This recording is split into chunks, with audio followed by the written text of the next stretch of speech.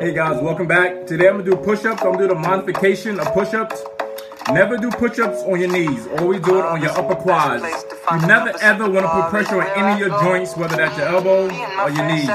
Always take pressure and alleviate pressure from putting any kind of stretch on your any joints in your body. So I'm gonna demonstrate how to do the modification push-up. So how you gonna start off? Start off with your quads, your upper quads. Go down, up,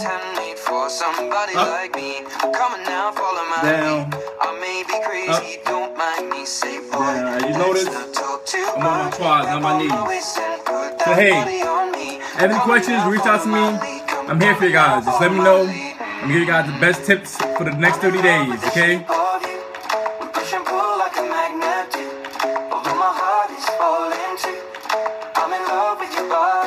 Stay tuned, guys.